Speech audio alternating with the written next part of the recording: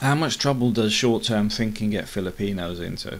Um, Somebody sent me a video a while back, and the reason I didn't post it is because there's children in the video.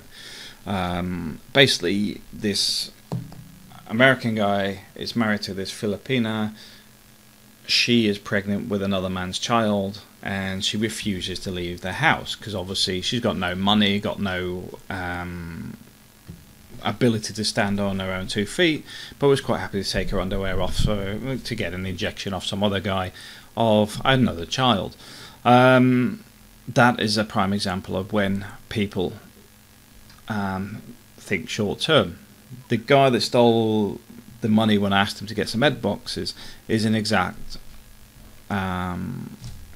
another good example. He had 3,500 pesos in salary to collect, but instead stole 2,000 pesos worth of egg boxes. Well, he stole the money. He didn't actually get the egg boxes. That was the point. But he had that in his hand. He had to wait. I think that was on the Wednesday. So he had 2 days to go until he got his 3,500. But obviously, it turned up to work. It had been higher than 2,500 because he had another 2 days work to do, or 3 days. 3 days work to do, because it was on the Wednesday. So he still had the Wednesday night shift. So he had 3 days work left, but we already have 3,500 pesos he done. But instead he stole the 2,000. That's a madness.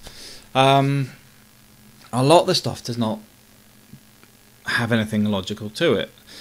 Now, why would the woman having an affair with a husband that's providing everything for her, well, while she's married to somebody providing forever? Short-term thinking. Hasn't even thought about the consequences of doing something stupid. But now that she did it, she's now expecting the guy that has not only found out his wife's had an affair, but is now pregnant with the other guy's child, to sit there and take it. No. And quite simply, I agree with the guy. He's just thrown her out in the street.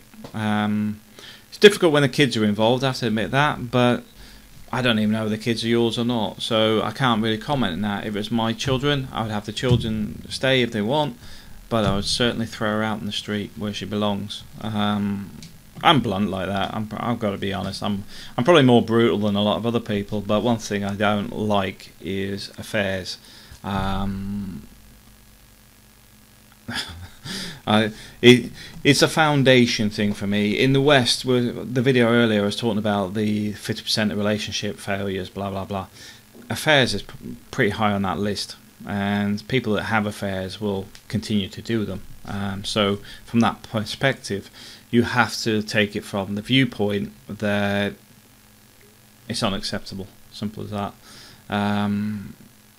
So yeah, but that's short-term thinking. You also get the same in business, because I've seen people put things forward where they've got a very good business idea and they think it's a foreigner, will overcharge them. Now, they don't think that's a foreigner, he already knows how much he should be paying and this is the actual rate and we're actually still making a good profit anyway. They just go way over the top, and then the guy's like, get lost and I don't want to talk to you again. They've already lost it, and they assume they can walk back in there with another price, and it's too late. It's done. See, in the Philippines, I know. I mean, in Spain here myself, my wife gets a better rate on buying food from the market because she speaks the Spanish language, etc. So she doesn't get the tourist rate. But the bartering thing is quite normal in Asia and Spain, etc. So often they assume they can just do it and then you go no, and then you might come back. But from a Western perspective, you're like, you just treat me like an idiot. You've gone way over the top. You're not even in the same ballpark. And that's where the issue is, because an example of this is I put a project together for somebody. This is how much it's going to cost them to do it. And at that, they're getting a wage and everybody's getting paid, etc. But if we go 20-30% above it, they might actually make a very good income. So they might actually go in at 18% because they know they could probably squeeze 18%, but they will not go in at 70% above the market rate because they know quite simply, they would never get another contract with that company ever again. And that's the difference. So yeah, a lot of short-term thinking does a lot of damage. What experiences have you had? There's a question. What experience have you had where short-term thinking has actually created an absolute nightmare? Thanks for watching.